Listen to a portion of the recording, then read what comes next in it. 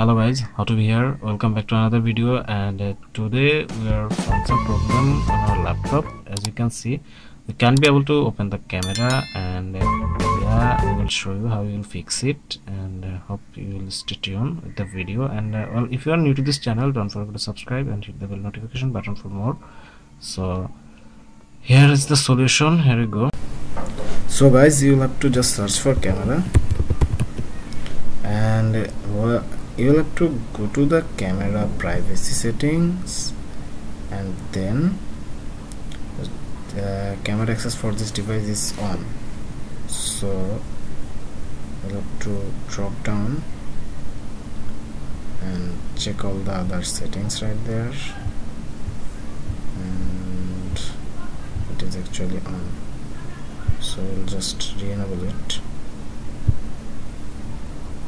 and we'll just re-enable it.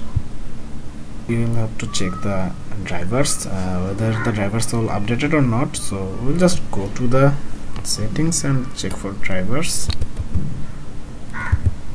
driver manager, device manager,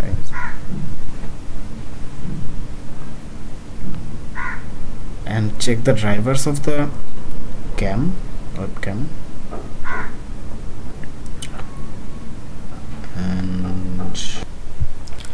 So guys, this problem usually happened with you when the camera drivers are not found. I mean, camera is not connected with the PC's software. So you will have to check the device manager if it is available or not.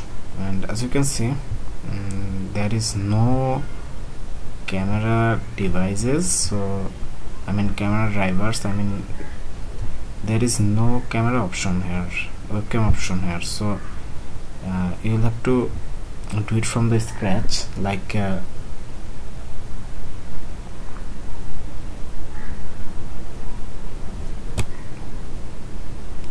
to your settings, and let's open the update and security. I'll just go to the troubleshoot, and let's open the additional troubleshoot. And yeah,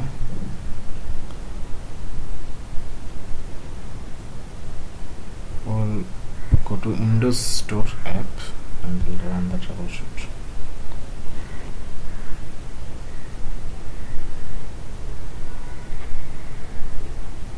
So this will let you know which problem you are occurring.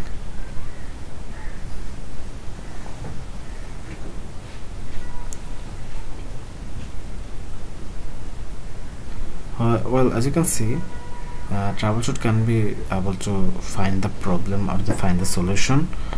So this time it is actually required to do the Windows properly. I mean, you will have the missing of some Windows files, I mean Windows 10 files. So you will have to give the Windows again, and hope it will fix all the issues right there.